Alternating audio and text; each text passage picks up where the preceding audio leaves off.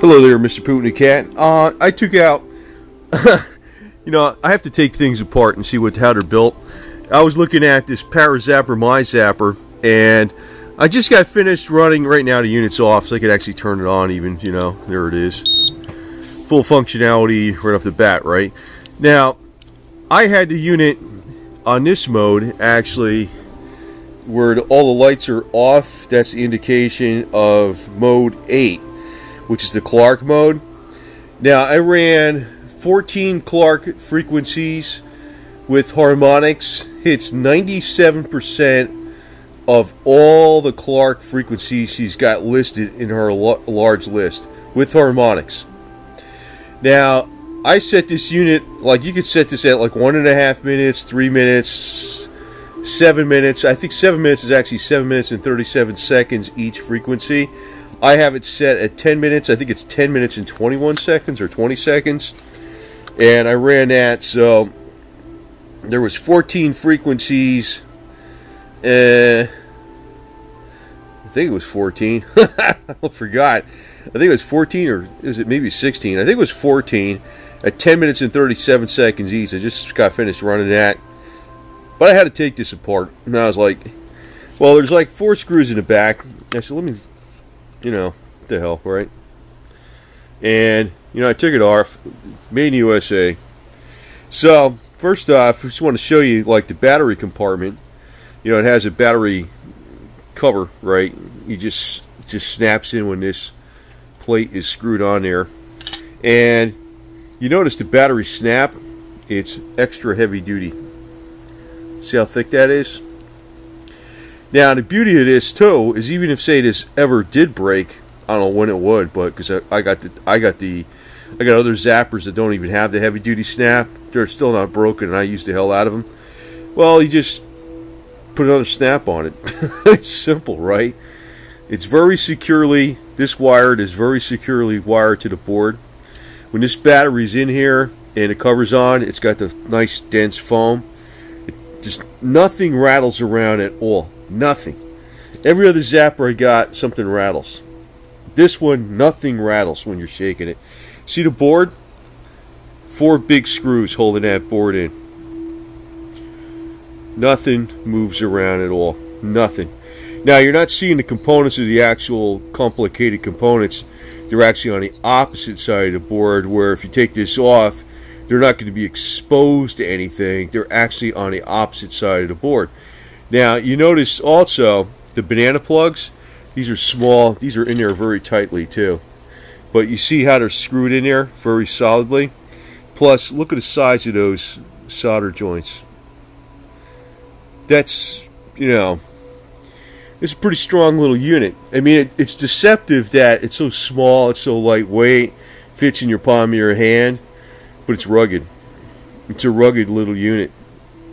And this is some pretty thick bomb-proof plastic. I mean, yeah, I guess you could step on it or something, but I'm not even sure. I don't know. It looks pretty solid to me, man. When this thing's bolted together, it's one solid little unit. But I'm impressed with it because I just used the timer. I set the timer up to the max, 10 minutes and 21 seconds each frequency. And I just ran this mode 8. Where all 3 of the lights are actually off. So like if I turn this on right now, it goes into mode 1. See, 1 light, 1 red light. Now, you could set it so I could start it in the Clark mode by just holding down the mode button. And it could start in the Clark mode if that's my favorite mode. But I was just curious about running that mode. I ran it for the whole cycle. And then, when it goes through the entire... I think it was 14 frequencies at 10 minutes and 21 seconds each. I'm pretty sure that's what it was. A long time. And I was running it actually feet to hands. And, the thing is, the way he has those frequencies mapped out with the harmonics, it hits 97% of all the Clark listed frequencies, over 97%, which she covers pretty much everything. And I'm going to tell you, even though like there's a little confusion about sometimes the frequencies, some are this and some are that, and all this garbage. You know, like Rafe did one frequency, and then he got the consolidated frequency disc did another. A lot of that's actually from John Crane, and there's Clark, but Clark is the most recent. Hulda Clark, she's got the most recent list. I'm not just talking about the simple zapper, because this is not a simple zapper. I'm talking about her big long list of frequencies that she very accurately, extensively tested that worked on pathogens. So you're using a subharmonic of those, but it hits 97% of them with the subharmonic.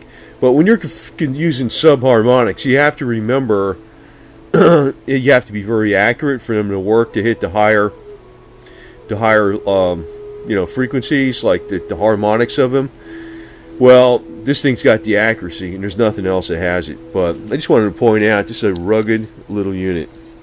It's not going to seem like it if you just have it in your hand, and the board, you're not seeing the complicated stuff that's on the other side. I'll call it stuff, you know, the microprocessors, because you're not, if you open up the back of the case, they're not going to be exposed to touch.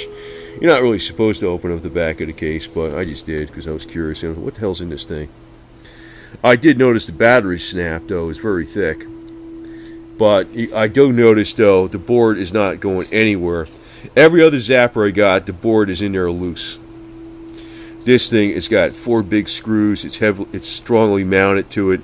The other thing is these banana plugs.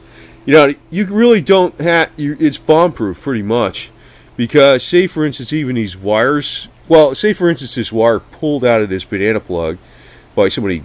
It doesn't seem like it ever will, but if it does, all you have to do is unscrew the banana plug in and put the wire back in. If you even have any kind of problem with anything, these are standard electronic components. So if you pull this wire out, you can see it's not. Boy, that puppy's in there, man. There it is. It's out. It's a regular standard banana plug. So you got nothing, no weird components, one-off components or anything. Very solidly mounted. Big solder joints, as I said before. So this puppy should last a long time. I think the warranty on it is 5 years, so that's cool. So I'm going to use the hell out of it. Anyway, I was just curious, so, you know, that's what it looks like on the inside. And like I said, all the microprocessor chips and all that stuff are actually on the opposite side of the board. You're not seeing those, but you can see everything is, you know, it's bolted in there solid as all hell. And big solder joints.